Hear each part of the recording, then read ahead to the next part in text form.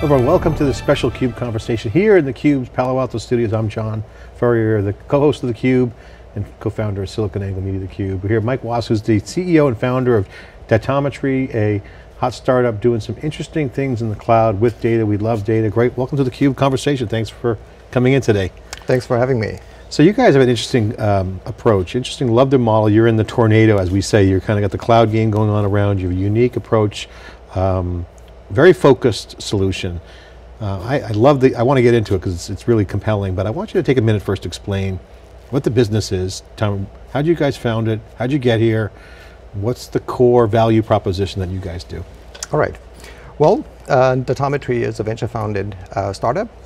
We are still in the early stages, but we've seen great traction across the market. What we realized was really that as cloud catches on, every IT leader is scratching their heads, how do I get my data assets into the cloud? And one of the interesting elements there is that it's really the applications that's a difficult thing to move to the cloud, because you end up rewriting them, and very quickly people realize it's pretty bad ROI.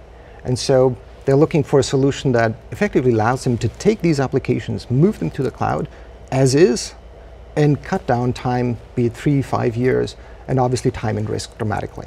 And that exactly is Datometry. Think of it as VMware for databases, so to speak. So is it software as a service? Is it a software approach? What's the product business model, real quick? It's a software platform, and we have a SaaS platform delivery as well. But think of it as really almost like a logical hypervisor that sits between the application and the database. So I buy software from you, I'm the customer. Yes, well, you buy a subscription from us. Okay, got it. Okay, great. So what's the core challenge that you guys solve? Because obviously the migration to the cloud, I talked to Andy Jassy at Amazon and he's like, everyone's going to be in the public cloud. You talked to someone at VMware, hybrid cloud, and multi-cloud. So again, different bias perspectives, and I appreciate Andy's view, but also customers want choice. But we know that everyone wants to go to the cloud. Every startup that I know never starts with a data center unless they have a unique situation. They go to the cloud. So cloud's a nice place to go. The challenge is, how do they go there? And how do I just go to Microsoft and Amazon? How do I use multiple clouds? What's your solution do for that? So first off, we love all databases. We are multi-cloud, and what we really see IT leaders struggle with is kind of figuring out what's the right cloud for them? And that's very often driven by business decisions, by all sorts of additional stuff that we kind of stay out of it. But then it very quickly comes down to the technical bits and pieces.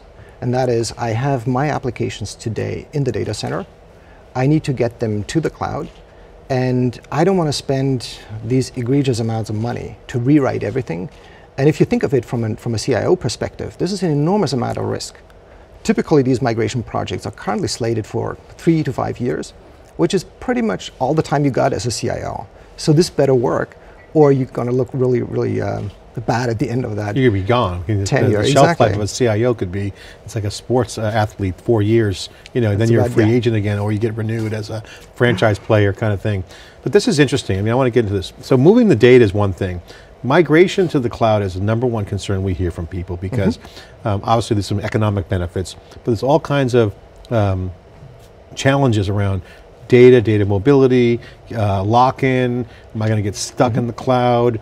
I have a vendor selection on premise, I have multi-year licenses. It just becomes kind of like, I give up. But they want a path there. So I want to ask you about a concept that you and I were talking before we came on, called the migration paradox. You brought that up. Explain what the migration paradox is for an enterprise who wants to move to the cloud. So it's a very interesting thing that when we start talking to people who are facing migration to the cloud, we realize that most of them actually have not really kind of fathomed yet how big of a challenge this is going to be. So a lot of people believe, when they first look at database migration, they believe it's all about transferring the content. And that's kind of where their thinking almost ends. But the interesting or paradoxical thing is, the hard thing about database migrations is actually not migrating the content of the database, but it's the applications. Moving the schema, moving the data, this is something that people have down. It takes 3 to 6 Amazon's months, got a great something tool. like that. You can snowmobile it, you can snowplow it, whatever they have, those tools, and they're doing it with a lot of Oracle environments, we see that, but that's not enough. Exactly, so there's a lot of tooling that takes care of this, but then you're left with modifying or even rewriting your applications. And that typically is about 80 or even more % of your actual cost. And so that's what we call the paradox about the migration, that you really need to take care of the applications. The content of the database, that's the easy part. So the paradox is interesting, but the other question that comes up is, which is good, thanks for clarifying that, is the other challenge is as a technical person, architect, CIO, whoever, where do I optimize my time? And this is a question they're asking themselves. So I got to ask you, if I'm moving to the cloud, say now I got multi-cloud, I want to have Amazon and Azure, Microsoft Azure and Amazon Web Services, where do I spend my time? Do I optimize my database? Do I think about my database as the main source of truth, or do I think about databases in now a cloud world, which is borderless? You have applications that have database needs. So the kind of the thinking around the database becomes challenged in terms of how you think about it. And it changes fundamentally from what we've seen, let's say, 10, 20 years ago, where the database is really kind of your ivory tower, where all the functionality, the complexity is really residing there, and your applications are just satellites to it. And nobody ever wanted that. People rather solve data problems than database problems, but the database was always so dominant, and that was the only way of getting there. And so what we feel is going to be the model of the future is that you can actually focus on your applications. That's where your business is. This is where the value for your business comes from. And the database really becomes a commodity. When was the last time you bought a file system? These things just come with the platform, and you really want to focus on your investment in the application. Databases are in everything now, so it's not like the market for databases is basically every application. Exactly. So I want to ask you something, because I've been thinking about this, and I want to get your thoughts on it, because you're a founder and CEO of a company, you're in the middle of the database world. So we've been on the DevOps thing since day one, we've been started early, and back in the old days, the networks they dictated terms. The network guys and the network architecture dictated what was enabled on top of it. In comes the cloud and DevOps, which smashes that paradigm and says, hey, you know what, let's make the network programmable. So that changes the game in terms of who's now in charge. DevOps creates an abstraction layer that allows for programmable infrastructures. Infrastructure as code. We know how that turned out, that's the cloud. Hello, everyone's being disrupted. Now, Cisco's of the world are actually doing better because they're actually bringing the programmability to a whole nother level, so they're now riding that wave. So at the end of the day, it was better for the networking industry to go DevOps. You could say the same thing's happening in the database world, where the database used to dictate terms. Now the applications are in charge. They're all going to have databases. So do you see a similar paradigm with that, where I don't really care what database is out there, as long as my app runs, I should be programming my databases in the similar way that DevOps used to program, the network. So database as code? Absolutely. And you're touching on really the core revolution of IT over the last 10, 15 years, and that's virtualization. Everything in the IT stack has been shredded over the last 20 years. And the only thing that has been holding out is the database. And when you look closely, virtualization really means that two things that are otherwise bonded tightly together kind of get pried apart, an abstraction gets put in between, and suddenly you create that new geography for functionality, for all sorts of things, including additional companies and opportunities that kind of spring up in that space. We've seen this with software-defined networking, as you said, with storage, with compute anyways. But databases were the last kind of corner in the data center that managed to hold out with this very strong, well, every application is bolted on my database principle. And that's exactly what we want to kind of take apart now, where we think the time is ready for this. And web services and services now, microservices and containers, you're seeing amazing new capabilities around software. Software needs databases. Sometimes it's stateless, stateful. These things are interesting new innovation areas. How is that changing the database world and the database architecture? And two, how is that, obviously it's helping the cloud service providers. So this new paradigm that's happening at the application level is kind of flip things upside down. Your thoughts and reaction to that? I think the database people have always been a bit envious of all the other adjacent spaces, because they did have that virtualization component to it. And so you had a lot more flexibility. You have the liberty to just move your stuff, mix and match whatever makes most sense. And on the database side, you've always kind of been locked into, well, this is the choice that I made 10 years ago, and it's going to be really difficult to get out of this. So we obviously believe that's the future. People really want that liberty, and what we see from talking to CIOs and IT leaders is that's one of the biggest problems that they've always had in the IT stack, that they just couldn't move their applications, that they were always kind of tied to decisions they made in the past, to legacy. And we think it's time to kind of completely redefine that space. So you guys have been very successful. I'll just give you some props. I know that Amazon and Microsoft, who are really killing it in the cloud. Obviously Amazon, really the president of creating cloud. Azure numbers are off the charts. Look at just Amazon stock, Microsoft stock price. It's been very successful. Satya Nadella has turned that ship to be completely cloud first, and they really are moving a lot of the Microsoft legacy business into the cloud, and with it their ecosystem, which is the enterprises.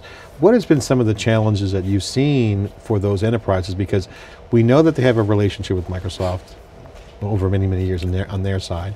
Amazon has a lot of cloud native enterprises and developers. Their challenge is to get to the cloud, but they've got to really kind of build the airplane at 30,000 feet, if you will. Oh, this is a huge challenge. The interesting little detail is that where we are right now with cloud, it's no longer for the early adopters. Ironically, it's actually not the early adopters. The early adopters are still busy kind of figuring their stuff out in their data center, and they're doing blockchain and decentralized applications and doing ICOs, really. and they want to be a software company and what have you. But it's actually the much more later or later-ish adopters of technology that really go to the cloud now. And it's very interesting to see this because we kind of jump over the chasm, if you will, in the classic adopter curve. Yeah. And what we see there is different verticals, different types of companies gravitate to different clouds, simply because it matches their DNA, it matches their... What they have a track record in. I mean, Microsoft has years of experience. Exactly. I mean, even Oracle has success in the cloud. You've seen what they're doing. Well, they claim it, we'll see the numbers, but they still got the licensing issue as a database vendor. But I think the IT thing you brought up is interesting. I want to just double click on that because IT has changed. I think there's a realization now in IT that, okay, it's a serverless model. It's not about provisioning top of rack anymore and doing all this data center traditional stuff. It's about cloud operations, on-prem and also in the cloud. How do you guys fit into that story? Because is that the kind of customer you guys want to reach, or is it someone doing a full wholesale changeover? What's the kind of profile customer? Because they're looking at the cloud saying, hey, we get the IT game has changed. It's a services business. We got security challenges. We got to have this multi-cloud. Where do you fit in? So there's not kind of a cookie cutter customer for us, but it's really the Fortune 500, the Global 2000. It's the big guys. And what we see there is they're kind of trying to figure this out for them right now. And that's a fantastic challenge to kind of be part of. At the same time, they are the ones who realize that the only thing that they love about their database is the query interface and maybe the way how they get data in and out. What they really loathe about it is operations and maintenance. And so they look at the cloud databases now as, wow, somebody kind of reduced all of this to an API. And I don't need to have all this other stuff, all the operations, all the stuff that I always hated about my database is suddenly gone. And so for them, this is a monumental shift. This is freed from the hostage situation that's been in place for many years. It's an interesting way of putting it. So they really like the idea that it's down to an API, and more importantly, they don't have to tune the heck out of this anymore. I've been in databases for 20 years, and one of the big disciplines has always been tune this thing and kind of shave a couple of milliseconds here and there. And that was primarily because there was always a fixed hardware footprint that constrained people. Now in the cloud, you have a single slider and you say more or less, and it's a couple of dollars a month more, and you kind of get yourself out of that pickle. And also you now have IT operations, another area that's been kind of automated away, automated in a good way, to see everything in terms of latency and whatnot. So I got to ask you the question around, from a database perspective, since you're a pro at it, the multi-cloud dilemma is interesting because there's no doubt that multi-cloud is on a lot of people's minds, especially ones that have large applications, because there's different use cases. I have a relationship with this, or this is good for me, that's good for me. But also working workloads around clouds. I want to move to better pricing on Azure down the road. So there's definitely a leaning into the multi-cloud. What is the trade-offs for multi-cloud, in your opinion? What's the pros and cons for someone who's thinking about migrating their applications and data to a multi-cloud architecture?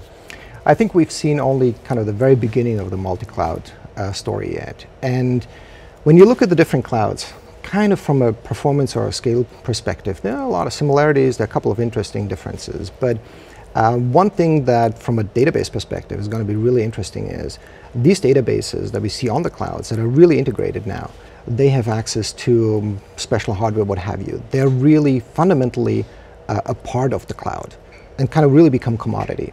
And so for an enterprise, one of the things that they need to kind of go through is what's the premium for multi-cloud that they're willing to pay versus optimizing for a specific cloud? And that's not an easy decision. Now we're multi-cloud. And what's the difference between those two? Well, as a separate cloud, as a third-party database on a cloud, you're effectively kind of catering to the common denominator across all You're clouds. just hosting on their cloud, basically. Right. And so you take what you get, and you're not really optimizing that well for a specific cloud. And that kind of gives your product completely different look and feel than, let's say, an integrated cloud database. And at the same time, it kind of gives you that freedom of being multi-cloud and flexible. And that's the thing where I think You jury's mean the still integrated out. side? You mean talking about the integrated side? Well, for the third-party database vendors, where okay, you have that freedom to just move across the clouds. You pay a premium for that compared to the databases that are integrated. But it's unclear today, I think, is that premium really worth it? Yeah. And how will people deal with this going forward? I mean, it's a moving train because they have to constantly chase latency and be on top, basically run operations on the cloud, someone else's cloud, basically, is what you're Exactly, saying. yeah. So going integrated is, to me, a better approach if I was going to look at that technically. So how do I deal with that? Because that's would be the preferred. Now, as a developer or an IT guy, well, integrated database on Microsoft, I got an integrated database on Amazon, 2 different code bases. I got EC2, S3, and all this stuff on Amazon, and I got different, do I have to hire different coders to do that? So what's your response to that? We let you take whatever you got and whatever your skill set is today and move that across different platforms, across different databases, so that you can find out what's the one that's best for your business. And we do I love have all to hire databases. separate coders for each platform, or do you do that for No, me? you can keep whatever you have. Whatever skill set you already have in-house, whatever familiarity you have for the database that your folks have already kind of started out with, you just take that along to the next platform. And that's a very unique That's what people liberty want. They don't finally. want to have to hire new people. The whole goal is to have people focus on high-yield tasks. And Right. they'll be productive on day one. They hit the ground running. All right, so what's the ideal customer for you? Obviously you have a great relationship with the cloud, sounds like on the integrated side. What, if someone's watching this video or might be interested in your product, what are some of the pain points that they would have? What are some of the conversations that they may be having in their meetings that would tell them that they should be talking to you guys? Absolutely. So most of our customers, as we talked about before, really come through our partners. Our partners stand a lot to gain from this. And so we go to market with the big cloud service providers. And what we see as a typical pattern is people have kind of matured in their journey to the cloud from just being aspirational, I want to go to the cloud, to I figured out which cloud I want to go, or even have kind of done some experimentation. And so at that point, they're ready to pull the trigger. To say, okay, I realize this is the cloud, this is the data warehouse that I want to go to. And then they realize the next step, okay, this would take me 3 to 5 years to migrate all that stuff. And it's going to take me anywhere between $5 to $10 to $20 million. And it's this enormous amount of risk. And that is usually the point at where we have that conversation with that customer to kind of completely upend that equation. Say, well, we can do this in actually just a few months at a fraction of the cost, at a fraction of the risk. Yeah, and it could have cost them $20 million to move it. All right, here's 2 final questions for you to end this segment. Thanks for coming, it's been great to chat with you. First one is, to the decision maker of your customer base, if you're on a joint call with one of the big clouds, what's the message to the decision maker if you had to kind of like just tighten up that message? And the second part is to the user, the person who gets to move the action over. 2 audiences, decision maker, what's the main benefits of what you guys do? And to the person who's going to end up deploying it, what's the message to those guys? So for the decision maker, I think the message is simply, you cannot afford not talking to us. because the economics of what we do are just so overwhelming, or not going with us is going to be really overwhelming for you. And so that is really about, we let you get to the cloud quick. What we see there right now is it's not about kind of change your platform and your hardware. Smart enterprises, I think, get that huge opportunity right now to outmaneuver their competition if they get to the cloud rapidly. And so this is really at the decision maker's mind of all the major companies. For the end user, the message is simply, keep what you're doing. Keep doing what you're doing right now.